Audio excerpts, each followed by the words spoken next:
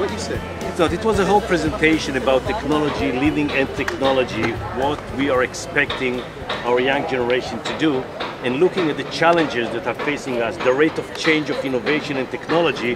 What I was encouraging the kids is say that the people that we are looking for are not people that are thinking out of the box. That's my generation. Right. What we are actually looking is that for people that do not have a box at all, that will come with different way of thinking, that can really change the universe, continue what we started. A legitimate box breaker. Thank you.